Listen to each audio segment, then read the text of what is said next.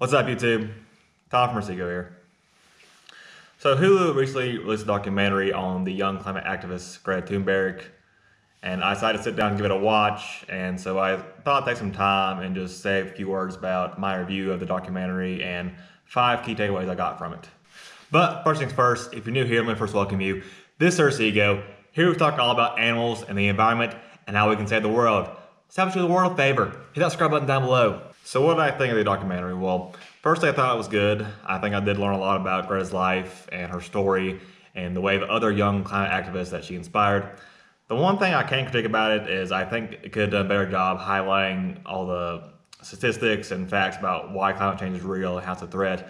I feel like it wasn't really a documentary for people who don't believe in climate change. It wasn't really to convince them. It was more for people who already believe in climate change and believe it's an issue and think we need to step up and do more to stop it.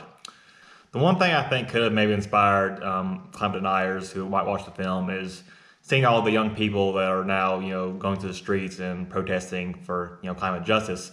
So what are 5 big takeaways I got from the film? Well, firstly, a big takeaway I got was how incredible Greta's story really is. It started out as her just being one person going on school strike because she didn't believe climate change was being focused on enough for an upcoming election. It started out as that, from her talking to thousands of climate protesters to then going on to the United Nations Climate Action Summit. I think this does really go to show how small actions really can lead to something big, especially when we're tackling big issues. Another big takeaway I got was that Greta wasn't really raised to be concerned about the environment. So growing up, Greta's parents, they didn't really try to conserve energy, they ate meat, just climate change was really on their minds. And when Greta started, turning lights out, unplugging things, trying to conserve electricity, they were actually kind of confused and assured her that, in fact, there was enough being done for climate change and we didn't really need to do anything. And Greta talked about how this actually did scare her because people had this illusion that there was enough being done about the climate crisis. A third big takeaway I got from the film was just how brave Greta really is. So, in the midst of Greta's climate activism, there are people saying her death threats and tell her not to go outside, and of course her parents were really scared, but Greta insisted that the climate crisis was even scarier. Another big takeaway I got from the film was the sacrifices that Greta made and the example that she set.